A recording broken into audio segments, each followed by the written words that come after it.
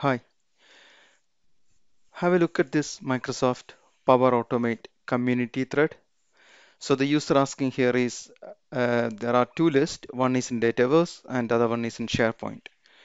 So the plan is when an item is removed from Dataverse, I am unable to delete it from the SharePoint list. Okay, so there is a flow here which will add or update the items to SharePoint list also. So that means any items will be added in Dataverse, it's going to be reflected in SharePoint. Same for the modification and another one for the deletion also. Also update. Okay. So how do we do this in one flow then? So the plan is okay. So my trigger here is when a row is added, modified or deleted. I got a table in Dataverse called fruits, and I'm going to add a compose here.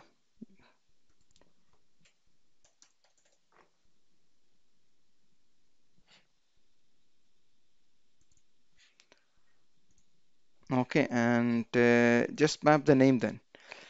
Right, right. Okay, save the flow now.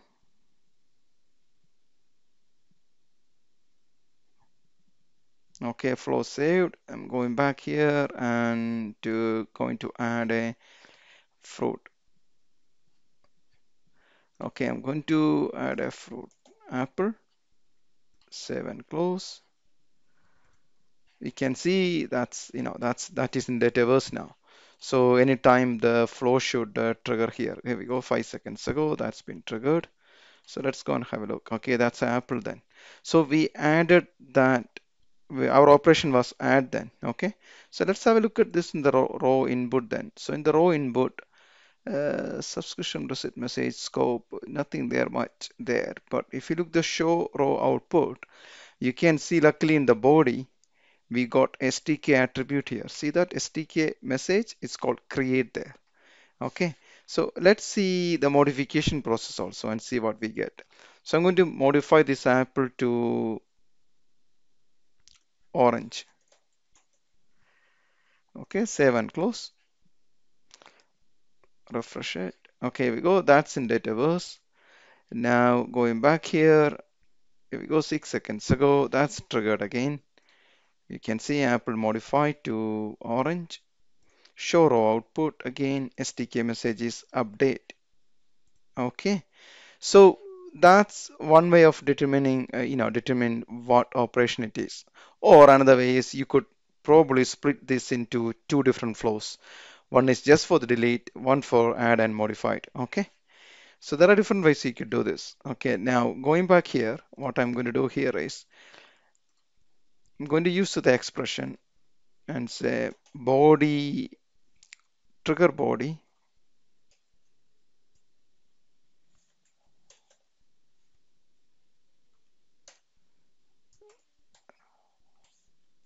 Here we go, STK message. Okay, let's see my previous run and what's that's going to return.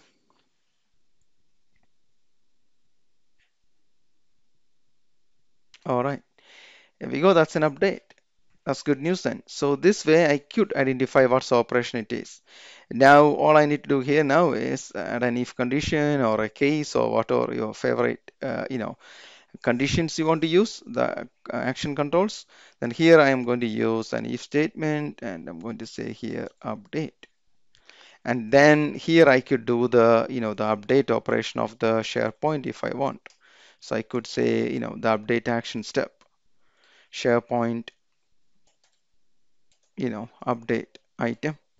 And then you should be able to map those fields there and update it. Yeah. Okay, let's do that then, do the update then.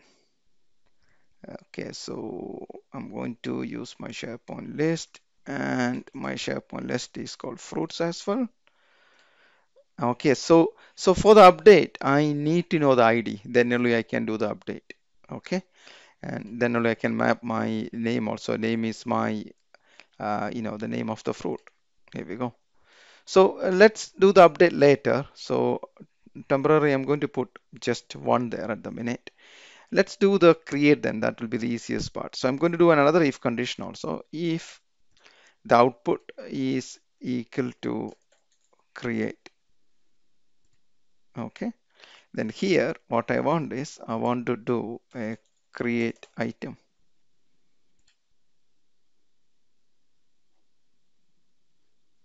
Create item. Then, select the SharePoint name, the list name, that's the fruits. And then under the show advanced options, under the title, I'm going to say name then. Okay, so let's save that now at the minute. Okay, that's done now. So I don't have anything in my SharePoint list yet. Now going back to Dataverse, the fruits entity, and I'm going to add apple. Save and close that. Refresh. So that's a new record I had just added. Okay, and just refresh this. 5 seconds ago, 6 seconds ago, that's the one. Flow ran successfully, and the operation is create.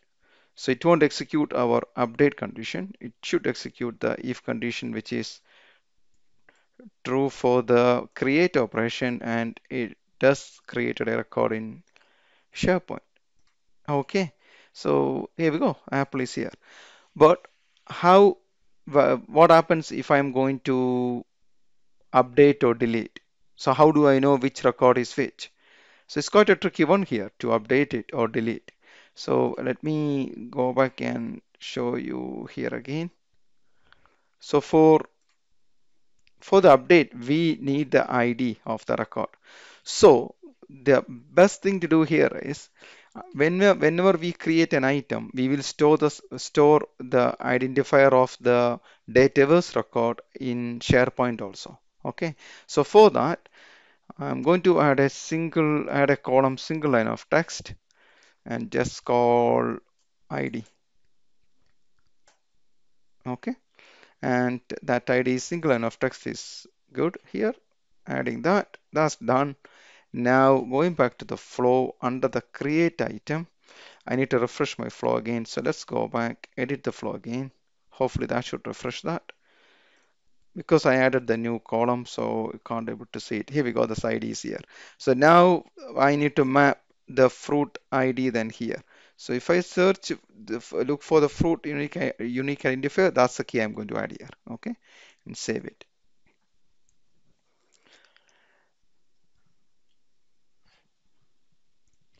Okay, flow saved successfully. I'm going to add a new item now here.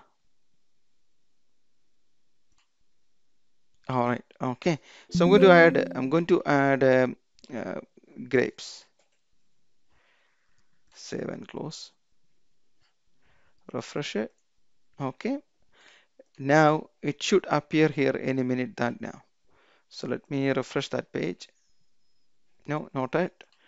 The flow is not run it. Okay, it's done now 1 second ago. So if I go back here and refresh the page now, here we go. That's a GUID now. See, that's a GUID of your Dataverse then. So now it's quite easy to filter against it.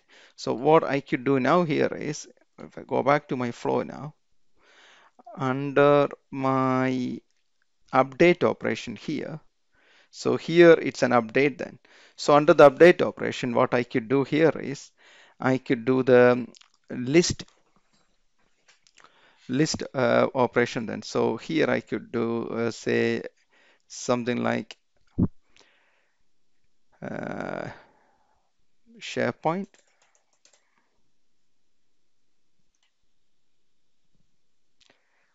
Okay, list items or get items, and look for the SharePoint site name. Again, it's the same thing, fruits. But what we are going to do here is we are going to say I got an ID filter query is equal to the identifier of the trigger, which is the fruit. Here we go. So this way I know that what item it is. So it's always going to be one only because it's a unique ID that. So the next thing is you can drag and drop the update item here. And then you could remove this ID one, which I did earlier. and mapping the ID from the get items. It is going to put apply to each loop now because the get items, it can return more than one values. That's the reason. But in this case, it's always going to be one record only because we are validating against a unique identifier. Okay, so let's save that record now. Okay, I saved the record now. And going back to the record which contains the ID, that is grapes. So I'm going to modify the grapes. Okay, and change that to, just change into apple 1 then here. Yeah, I got another apple there, that's the reason. Okay, right, that's done. So that's changed now. So let's see the flow ran or not. No, not yet. Okay, 2 seconds ago it ran successfully. Now this should change to apple 1 now. Let's see. When I refresh it, that didn't. Okay, let's have a look. What went wrong there then? So I'm going to go to the last run. Yes, that's update. Is that found record? Yes, it found record. ID is equal to that. But let's see is the ID that or not. ID is equal to that. Yeah, it is. That's the right record it is. But it didn't update it. That's pretty strange. Okay, let me look that again. Ah, okay, it's my bad actually. I shouldn't have used the ID as this ID because there's an internal ID also. So it's better to use, a different name always. So in this instance, what I will do is I'll go to the list items. See that ID there. So that ID is a single line of text, but there is an internal ID always there for the records. So let me see this, what this ID is called. I click the ID column name here. Okay, it comes up with the ID with a 0 there. See that? That's what happens if you do the same field name. So what I could do is hopefully I could go here and say ID 0 here like that and put two single quotes again. I removed that earlier. Okay. Okay, now I'm going to try to run this again.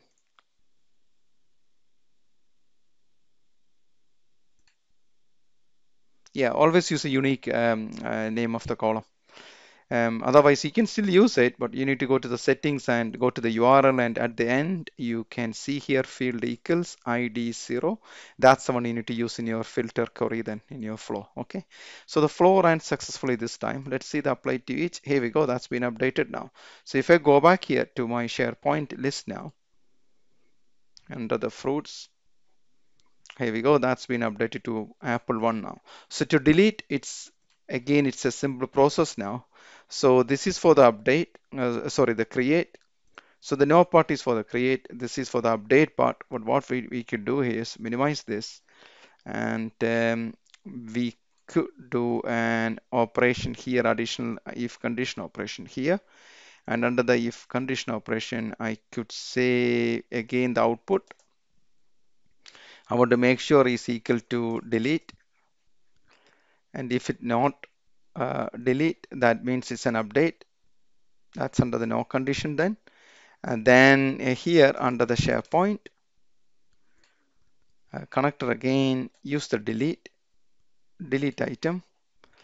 And what we could do here is we could say set the site name, sorry, and set the fruits list name and the ID. So ID is coming again from that same filter, So I'm reusing that get item for get items for that action step here, just to make sure what operations I want to do, so that I need to add an additional check here, whether it's an update or a delete. Yeah.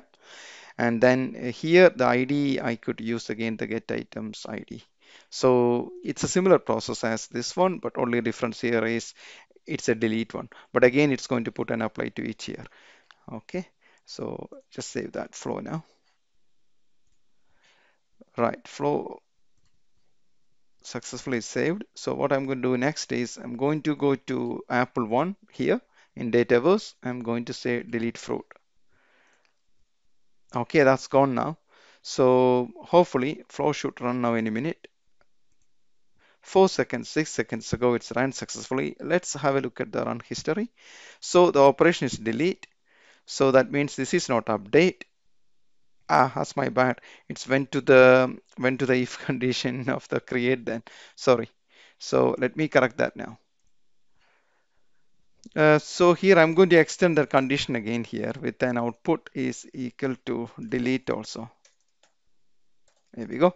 And use an or condition or operator there. That's it. So save that. So that messed up my update probably here. I probably hope. Yeah, that's not bad. That's not bad. So it's Apple. Yeah, it's updated only with the same one. That's okay. Right. So now I'm going to go back to.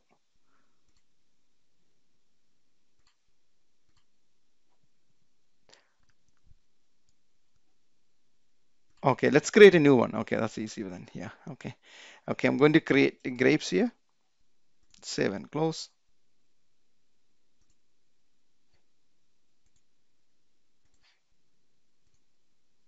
Right. Let's refresh this. Okay, 7 seconds ago. Is that our flow? Then it should be. Yep. So here we go. Grapes created now. So going back to SharePoint now, you should have grapes here with that ID there. Here we go. That's there now. Now the next thing is I'm going to modify the grapes to grapes 2 now. Okay, let's see the update is going to work or not. So that's a grape 2 and run history. Going back here, 6 seconds ago. That's us now, I think. Yeah. So open that.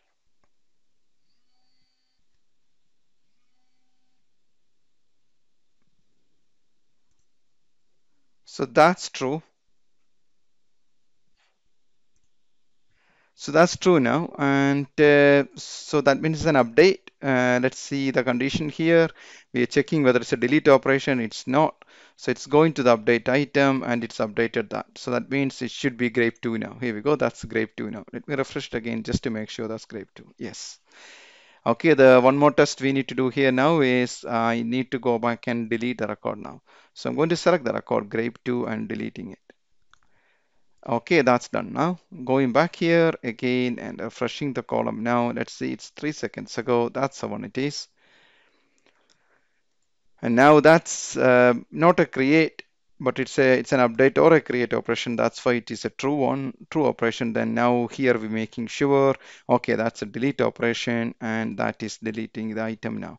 So that means it should go on from here, the grape to when I'm going to refresh now. Here we go, that's gone. So that's a technique you need to use here. So the key here is you need to determine what type of an SDK operation it is. So the syntax you need to use there is trigger body with the two brackets question mark and the square brackets SDK message. If you're struggling with that, always look the run history. The run history always reveals that what is the schema name here. So click on the raw output, and here you should be able to see the SDK message. That is the delete operation we did, the last one. Yeah. Okay. So hope that makes sense and it is useful. Also, one thing you noticed here is whenever you delete an item from Dataverse, it only gives you the ID of the record only. It won't return any of the other schema items what's been deleted. Okay, so that's something you need to remember that as well. Okay, thanks for watching.